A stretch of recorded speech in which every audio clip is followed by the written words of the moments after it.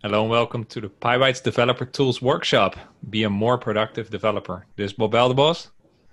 And this is Julian Sequeira. Thank you for joining us.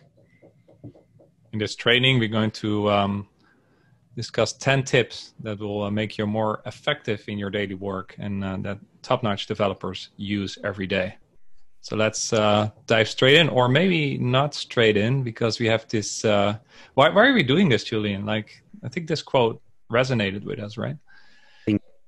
Yeah, we love this quote. This is all about making sure that you, or encouraging you to sharpen your sword, to sharpen your skills, your tools, your resources, having that all-encompassing view of your situation. It's not just always about the motivation. You've got to have the right tools to do the job, and that will in turn make you more productive. Yep. So every minute, every hour you invest every day in your tool set will compound over time. So it's very important. So we did a little research asking our community what their favorite tools were. And we were blown away that actually the editor was the #1 tool they highlighted, right, Julian? Oh, yeah. It was overwhelming. Scrolling through the hundreds of responses we got, just had VS Code, PyCharm, Vim, you name it. There was Emacs in there. There was all sorts of stuff. So it was pretty crazy. It kind of makes sense because you're the whole day in your IDE or editor writing code. So the more fluent you become with your editor, the more you can gain. It's almost like the 80-20, right? Yep. So can we take 2 seconds to mention which editor we use? Yeah, you go first. Well, no surprise, it's the one right in the middle, Vim. Sorry, everyone.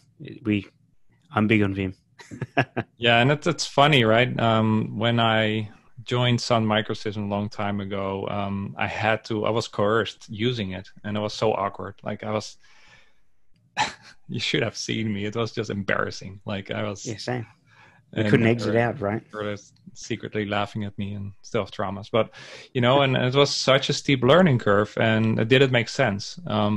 But then you hit this peak, and then all of a sudden the tool starts to work in your favor. And like one example is when you make a replacement or some action, and you can use the dot to replay that thing, or later on you can record a macro with QQ and then do 10 steps. And then you could do like an add queue to play back that whole sequence of steps. It's super powerful, right?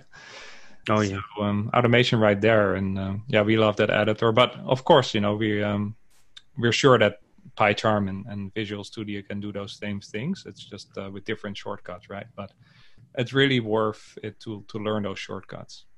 Yeah, we're not starting an editor war here. We're just telling you. The principles are the same. It's just automation, right? Yep, perfect. Right, let's move on. Well, closely related to that in automation is the command line. But you're a Windows user, right? How do you solve that problem? Yeah, but look, I'm Windows at home. That's fine. But, at work, it's always been Unix. So, the recommendation for anyone as a developer, get your hands dirty with some Unix commands. So these are pretty basic ones, but, ls, make dir, find, so on and so forth. These are all commands that are just vital to being able to navigate Unix effectively. So definitely get those under your belt if you have no experience. Yep. And with the basic Unix, you can extend it to all kinds of tools. So you have bash, set, awk, perl right there. Very effective if you pipe them together to process output from one command into the other. But there are also some utilities we started using some more recently, and they're very powerful. So we can do a little demo, right? Yep, let's go for it. All right.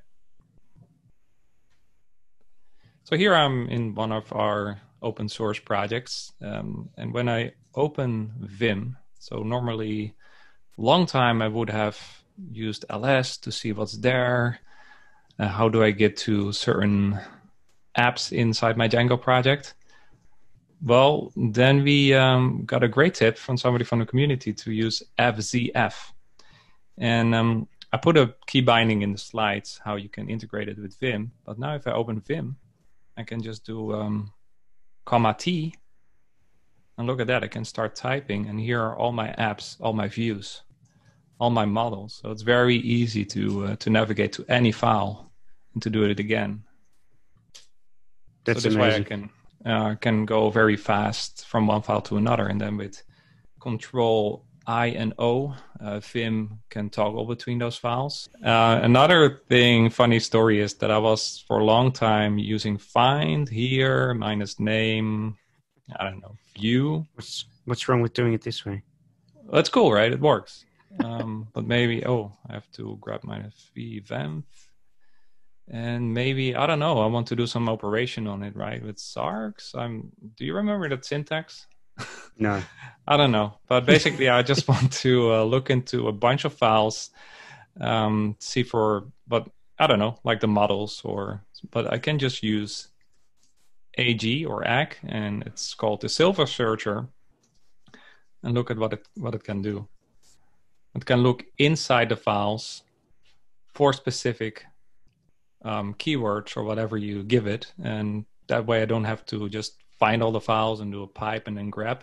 It's all in one command, and it's super useful if I want to find anything case insensitive inside my project. That's cool. So this makes it very fast to go to a file based on what I need. I also love that it shows you the line number on the left. Yeah, so I can go with vi user and then do plus 52, and it just jumps straight to that line, right? Now I'm at line 52, as you can see here. That's right? amazing. So these kind of tricks just makes you so much faster as a developer. So I think that's why we chose those two to demo. Made a little alias AG to run it with the Python flag, because sometimes there are a lot of static files. And if I just want to look at numbooks in Python files, here you go, right? That's cool. And there are many more tools we can show, but I think these really highlight the essence, which is the time-saving aspect, right? Yep, of getting the right tools for the right job. So the other one we want to quickly look at is the How Do I library or command. So this is an amazing little tool that searches Stack Overflow for you from the command line. So give it a crack. How to write a decorator. I always forget the syntax, right? Well, there you go. There you go. I think you can even say, like, give me 5 answers and just retrieves more, There you go. So it picks it all up, and just as handy, what I really like is it gives you that link. Yep. So it tells you which article it's from, and I like that because then if it is something that solves my problem, I can put that link into my code with a comment as a comment. So I always remember where I got it from. So good little tip. That's awesome. Yeah, and the other one, the last one I wanted to highlight is aliases. So we use that for all kinds of things. So I'm always doing LT everywhere, and that I'm actually running an ls minus LRTH because that gives the human megabyte size or whatever. Yep. So that's super helpful. I use it to open my .bash RC, to quickly open my VRC or vimRC. I use it to sometimes That's just cool. mass I add like stuff and Git. Yeah, I have to be careful with Git add though. Like sometimes you don't want to add anything, but sometimes you do. And then this is just adds the file to the staging area and does the commit. And then as it doesn't have a -m, it just opens in my Vim editor. So it's just these little time savers, right? That shave off minutes, hours a week. When they all add up. So what I will mention here before we move on is for Windows, I like to use Commander, CMDER, third-party app. You've got to download it, install it. I know a lot of people mentioned Windows Subsystem Linux 2, and that's fantastic. Got no issues with that. It's just before all of that came out, I was using Commander, and like an old man, I'm just stuck in my ways, and this is just what I use, and couldn't be bothered going through WSL2. But what I love about Commander is it just gives me that nice bash sort of shell. There's a lot of power in the settings behind the scenes, but at the end of the day, I'm able to do things like SSH keygen. I'm able to use SSH natively from it. Those of you who do use Windows, you can't just do that from the standard command prompt. So that's just a huge win for me. It's just got all those little Unixy type commands built into it, and that's why I like it. So threw that in there as well. That's your own Windows, man. I wouldn't have figured that one out. That was a tip from someone in the community, I think, ages ago. That's awesome. Yeah. Awesome. Now, number 3, version control, right? I mean, have you lost your work at once in your career? Just once. Yeah, just once. Not going to happen anymore with Git, right? No. Also, like, more importantly for developers, right? This Git is kind of the bridge that allows you to work together as developers on a project, right? Which is a huge step. It's been huge for us. If we didn't have Git branching, we couldn't work on PyBites and code challenges at the same time. Gone are the days where you're editing the same file. It just doesn't happen. So, no, I found this super helpful. I mean, those of you listening to this, watching this, you're familiar with Git. You would have heard about it at least. So if you haven't touched it yet, this is, get on it. Get on it, yeah. And if you haven't opened a pull request, you definitely should get familiar with that process as a developer for open source. We linked an article here, how to write a guest article for PyBites. Of course, if you want to become a guest author, by all means. But even if you don't want to do that, that article does show the whole flow of how to fork a repo, make your own branch, and then pull request the changes back into the original repo to merge it in. So I think that's something that needs to become second nature. Yeah. And just to cover it off, because we haven't mentioned it, the tricks number 4 there, git reset and git and stashing, these are super helpful when you realize you don't have time to finish what it is that you're doing. So my as we all have families, kids, work, life, whatever it is that's going on, if you get distracted, stash your commit, and then you're capable of pulling it back later. So that's what I really, really like about it. Especially if you're working with multiple branches and you have to go from one to the other. Maybe you're working on a bug fix branch and on a feature branch, then you can just quickly stash your changes. And otherwise it doesn't allow you to change branches. So that's a useful trick. And with the reset, though, you have the -- soft and -- hard. So be careful. Hard just wipes everything out. Soft, you still have the changes in your staging area. Also, with the git reset, make sure you do that locally. Once you push your changes, then it's kind of set in stone. So then you don't want to get out of sync. But those are just 2 tricks. There are more, but that will be a training in itself. I guess just learn the tool to become proficient. It's one of those tools you really want to become proficient at. Exactly. We used mostly from the command line, but we, of course, reached out to our community, and we got source tree and Git Kraken back as 2 GUI tools. And, of course, you can probably integrate it easily in PyCharm and VS Code. Yeah. I will also appreciate the pun of that name, Git Kraken. I think that's awesome. So, all right, let's move on to the next one. No taking. Want to take this one? Yeah, I'm going to jump straight into this. This is the number 1 dev skill. It doesn't matter who you are, doesn't matter what you do, but we obviously will link it to dev. You need to take notes. It's just as simple as that. I won't dive into it any more than that. Take notes. It's so important, and it makes you a better developer, makes you more effective, and just adds to your success. So that's my 2 cents. Do you want to tell them about our hyper advanced note-taking system you have together? So we currently just have a giant folder filled with text files, and goes with the nature. Yeah, and every single text file is a different topic. So I'm talking, if we wanted to talk about cars and take notes on cars, we'd have a cars.txt file. So for every topic, we have I don't know how many files we have in there at the moment, but that way we can just use things like AG and Vim and just get straight to the file and just start taking the notes. And that's how I sold it to you, right? I mean, because you're meticulously making all these folders. Dude, we have Silver Surfer now, right? So we can just exactly. And we I was moving moving away from that Windows mentality of having a folder to organize everything. It just now, I'm sure if you looked at it through a window management system, it would just be a big dog's breakfast of scattered files, but it's beautiful on the command line. So that's what counts. Yeah. And, the problem with today is that there's just information overload, right? So we read all these books and it's hard to retain all the information. So we both have Kindles. Don't think you have to have a physical Kindle device. You can use the Kindle app as well on an iPad. We find the highlight feature super helpful. Then you can just read a book and rest assured that the key insights are saved in the cloud. And we use that a lot to just go back to a book and actually digest what we've read. Yeah. So often when you have those times, where was that quote from? If it was something you read on the Kindle, you can go back to, what's the website? Is it notes.amazon? Yeah, I think so.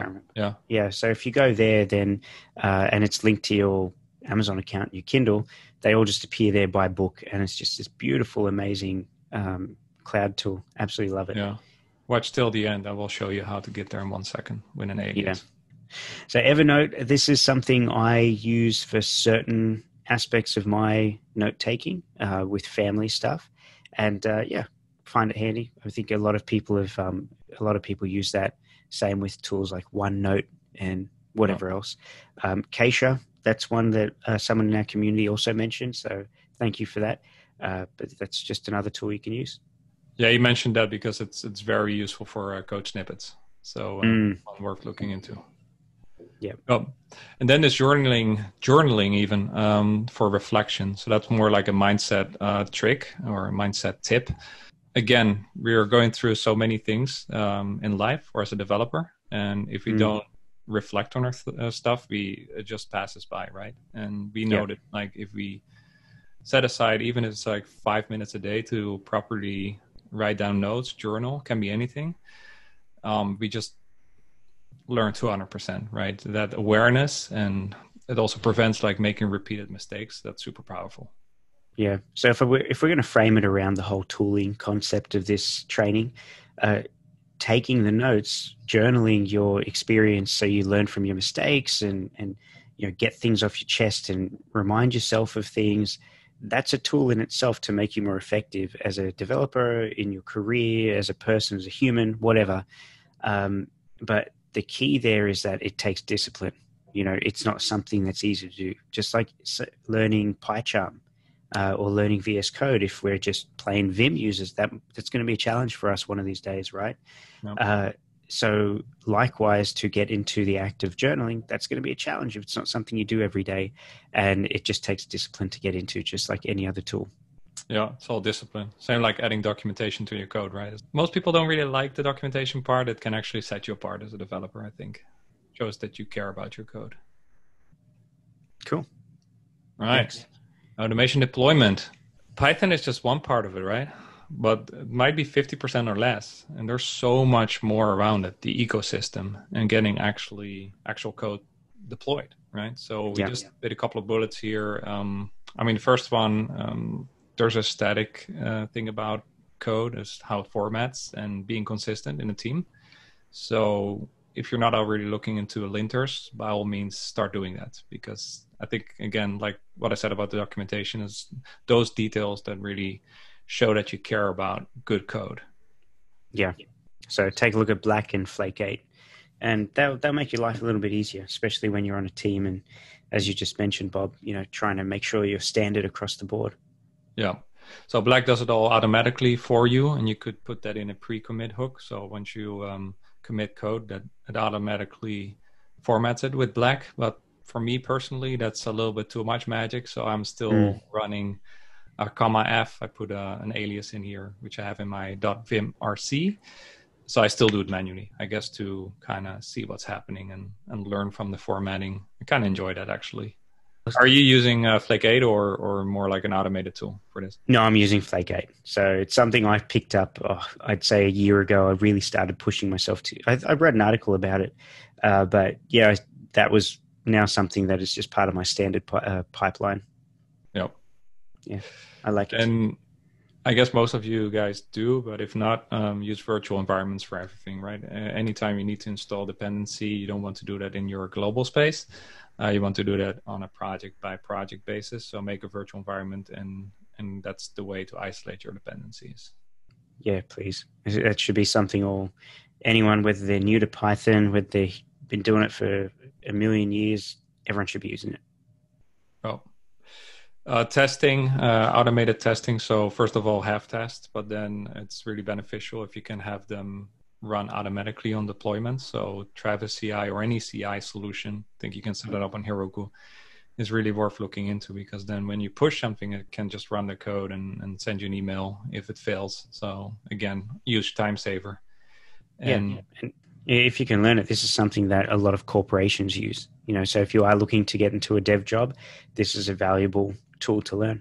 That's a great point. That's kind of the standard, right? Oh.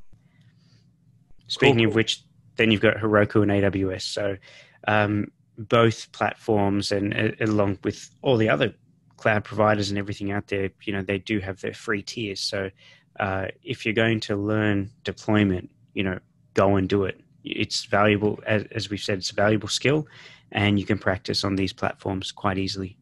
Yeah. Getting to know the cloud tools is super important, and it can set you up to host your own solution one day, right? It's what we did with the platform. Yep. Hosted on Heroku. Yep. It's all Heroku. And we put a 12-factor link there. It's interesting to, if you're going to start your SaaS or deploy anything to the cloud, then the 12-factor app is a good read. It only takes you 20, 30 minutes, and it talks about keeping configuration in your environment, dependency we just discussed, all these best practices. Talking about deployment, and it's beneficial to learn some Docker, because when you join a dev team, you might just be handed a Docker image container, and you're just expect to go with that, right? So yeah, here you go, have fun. Yeah. So you can at least, our recommendation is to at least have some familiarity with it, understand how it works a little bit. Even if you don't remember without the documentation, I mean, that's fine. Just at least don't, glaze over with someone hands you one of those. So understand what you at least need. Yeah.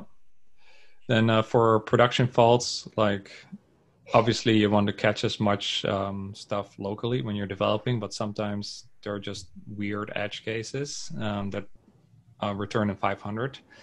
Of course, you don't want to have debug on in production, so you shouldn't show the stack trace to the end user. But Sentry picks that up for you and sends you an email. So there have been some issues that we've seen that were emailed to us by Sentry, and we just could make our app more robust that way. Yeah, they were mostly faults caused by me. That's all right. So, and last but not least, we'll talk about SendGrid quickly. So that's what we use to help with emailing on our platform. So it's just a wonderful little tool. We have it plugged into Heroku, don't we, Bob? So yep. Yeah, it's an add-on. Oh. Yep. Yeah. And it just works well. Nice little handy tool. And I talk about our platform and the stack we're using in this test and code episode. We linked at the bottom. So if you're interested in learning more, then give that a listen. Ooh, debugging. This is a fun one. So let's do a demo. Bob, you can bring it up. Yeah. Okay. So what's happening here? So this one's we're going to look at PDB first, but the first thing is, and you can pause the video and read through this script on the right-hand side in Vim and see if you can pick it up. There's a little challenge, but actually I'm going to stop there and give you a second. All right, so if you haven't picked it up, the way this script is working, where it's broken, I should say, is that it's currently using the global variable of vals _ count. And by doing that, we're getting some unexpected behavior. And we can use a debugger like PDB to catch that behavior in action and then make the fix from there. So do you want to chuck it in? Yeah, so this was from actual byte. And when I run the PyTest against this code, it fails, right? So the number of placements is way higher than what we expect And what's happening here is that this function is called multiple times in the test.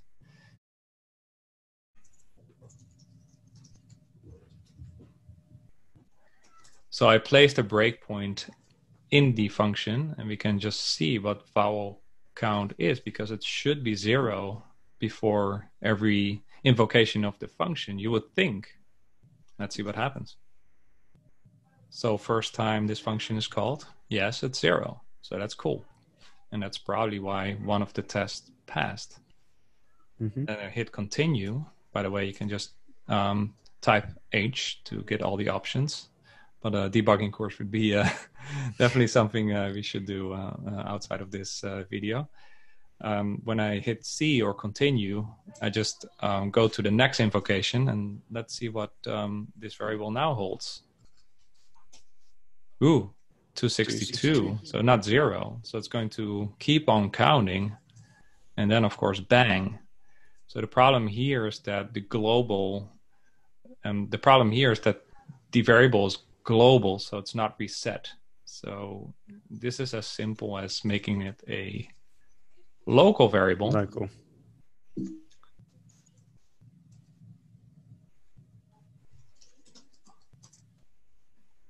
And then it works, right? So it is a very simple example. Usually bugs are way more complex, but the debugger is going to help you a lot. So it's like of a timeout. You have all the variables and objects available at the time of execution, and you can start to inspect them, and it's super helpful. So know your debugger and use it a lot. Not only for debugging, actually. You can also just put, when you're writing your test, what I often do is put a breakpoint in here and just look at what the code returns, and then write the test in my debugger, actually, and then copy it back to the module. So that's saves you a lot of time. Yeah, it's a much more elegant way than just throwing print statements into your code. Yeah. Which we all do, and that's okay. It's time and place, but learning this is much more valuable. Yeah. So we can quickly demo that probably as well. I put the breakpoint there. Now I'm here inside this test function, and I can just inspect what I just got returned, right? And then this works, of course, right? But yeah, you see the point, hopefully. So the next one we'll look at is the Chrome Dev Tools, or the inspect element of that. So if Bob, you can bring up the browser. Yeah. All right, so here is a list of all of our bites of pie. So all of the exercises that exist on our Code Challenges platform. Let's just say you were building a web app, or you wanted to scrape this page, whatever it is you're doing. You might need to look, or you will need to look at the actual code running this page, the HTML, the CSS, any JavaScript, that sort of stuff. Back in the day, it would have been much more difficult to do, but now with the Chrome Dev Tools, you can just inspect the entire page. So if you right-click on an element and then click on Inspect, it opens up this inspector on the right. Now, this inspector shows you all of the HTML code, but it's actually interactive in the sense that if you hover over any code in the right-hand side of the screen in the inspector, it'll highlight it in the main body of your page. So if you need to, I guess, hone in on a specific element on the page that you want to see the code for, perhaps a URL to see where the link is pointing, or in this case, just get the text from the link, this is where you go. And it's a beautiful way of doing it. It also lets you break down the page to really see what's contained in things like the divs and the tables and so on and so forth. You can even edit them on the fly, right? Yeah, that's it. You can throw your own custom styling, your own custom your own custom text. Yeah, you can really edit these pages as you're going to see what it would look like. It obviously doesn't commit, but you can throw these things in there. Here we go, background color. Yeah, super ugly. Yeah, super ugly. So yeah, well, obviously what we're showing you here is very basic stuff, but it's extremely powerful when you're making any sort of web scraper and you really need to find things to pull down, especially when you're using, your R for requests, your request.findAll, all that sort of thing. Very helpful here. Yeah, I cannot stop this. Can we just spend some more time here? This is fun. Now let's go back to This is super useful when you're scraping, developing, doing web development. Yeah, cool. So yeah, those tools are super powerful, and you should definitely have in your arsenal. Productivity. Ooh, our favorite. Right. Maybe. Yes, our favorite topic. So productivity is an amazing tool. As we've said, this is abstract. It's not an actual tool like PyCharm or something. But the reality is, these are all tools that you should have in your arsenal ready for the day. So the first thing I'll talk about is the Pomodoro timer. If you haven't heard of that, it's just the idea of getting into some deep work. So no distractions, nothing. Get rid of email, put your phone in another room, switch off completely, set yourself a timer for 15 minutes, 30 minutes, an hour, whatever it might be. And for that time period, you focus on your task with zero distraction. Don't check your phone. Don't answer the phone. Make sure you get clean time, and that's going to help you be way more productive. Yep. Yeah, it's such a challenge these days because Slack, social, they're all designed to, well, Slack maybe not that much, but it ends up happening is that you're constantly interrupted, and that's very counterproductive, right? To get any meaningful work done. So I love your Pomodoro timer strategy here that you're just 25 minutes, you're off the grid, just focusing on your task. And it's amazing what you get done, right? In 25 minutes. Yeah. And if you're a sucker like me and you have a smartwatch, don't use your smartwatch for the timer because your smartwatch is going to get the interruptions from your text messages. So get yourself your phone in another room. Airplane mode is your best friend. Yeah. Even use the timer on your computer, whatever it might be. And then the other thing is like work on the right stuff, right? So if you plan out your day, ideally like the night before, then you come in the next day and you're hyper focused. Because if you don't do that, it's very easy to fall victim to other people setting your agenda, and you end up believing that that's the most important thing you do. So really define what you're going to work on. Don't set like 5 to 6 things because then nothing's going to happen. Focus on 1 or 2, maybe 3 things you're going to do, and do them early in the day when you have the most willpower. But if you plan it out in advance, it's way more likely that you're going to succeed. An hour, what is it? 10 minutes spent on planning, an hour saved in execution, right? So, yeah, exactly. And you just have you don't have that overwhelming feeling of the unknown when you start your day. If you start your day and, invest $20 and get yourself an actual diary like this, and when you use it, you plan it the night before, how good is it going to feel in the morning knowing that you have your day planned out, that you know exactly what you're going to do? You can roll with the punches of things happening. But as long as you get those key things done, which is moving on to number 3, that's keep focused on your main goal, the bigger picture. So make sure those tasks that you put into your plan for the day are those key tasks that will get you to your main goal. So they may not all directly lead to the main goal, but as long as they're chipping away at it, you're getting there slowly, you're completing these tasks, these are the things that are going to get you to your main goal. So always have that in mind as you do things. Yeah, busyness doesn't make you necessarily effective, right? I mean, you have to work on the right things and often remind yourself. I think like even if you write out your goals every morning, it's just more likely that you hit them because your subconscious goes to work, right? Now, when you get off track, it all happens, even to us. I mean, let's be honest. A great way to get back on track is to do a time audit. I wouldn't do this every day because it's it's pretty harsh and revealing. But if you're really completely off the grid, then a time audit can get you back on track because it's a bit like the budgeting, right? Where does the money go? Like if you start to note it down, you actually realize, oh, right, there's where the time is going, right? It can be shocking, but that's good. Then you the beauty of the time audit that I like is that it's revealing, it points out things, but it's that motivation to improve. It gives you that motivation of, wow, this is time wasted. Look how much time I actually do have in the day. So it can reduce that stress of when you get to the end of the day thinking, I just didn't have enough time. Yep. Yeah, kind of related to that is the weekly review. Like to set aside one day during the week, probably best on Saturday when you kind of wrap up the week, and just look back. Like, what are your wins?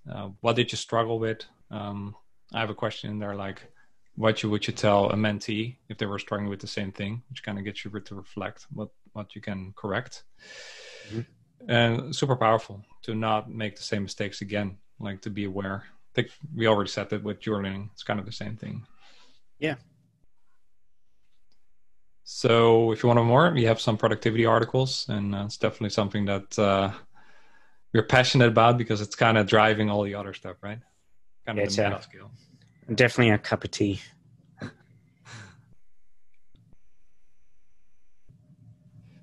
Right. Then we want to talk a bit about the Python standard library and leveraging external dependencies. You want to take this one? Yeah. Yeah. So the idea behind this one is that you don't always need to go to an external library to get what you need. The standard library, I should say, covers most of your needs. You've got editor tools, you've got collections, you've got datetime, you've got so many amazing different libraries that will help you get through almost anything. So we've listed out some of the key ones here that we like to use, that we find useful. So take a look, go for it, Bob. Yeah, the standard library is really amazing, and that's what sets Python apart. Like, it comes with better included.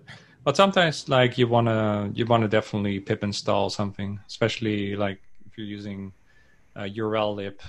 You should definitely use request, or you wanna mark datetimes. Well, there's a nice library that we had an article on recently, which is FreezeGun.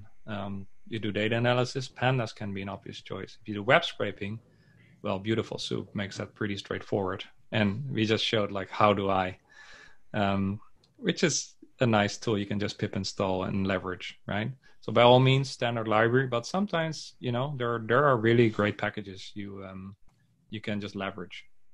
Yeah. And while they're useful, there's always, you have to take it with a grain of salt. Every time you import something, there's a tiny bit of overhead. So just make sure you're using the right tool for the right job. Yeah. And of course, if you want to contribute to open source packages, you want to become familiar with PyPI and the whole process of creating your package and uploading it to PyPI. So we linked an article we just released that will help you with that. Perfect. Oh, this is your favorite, I think, teaching and documentation, right?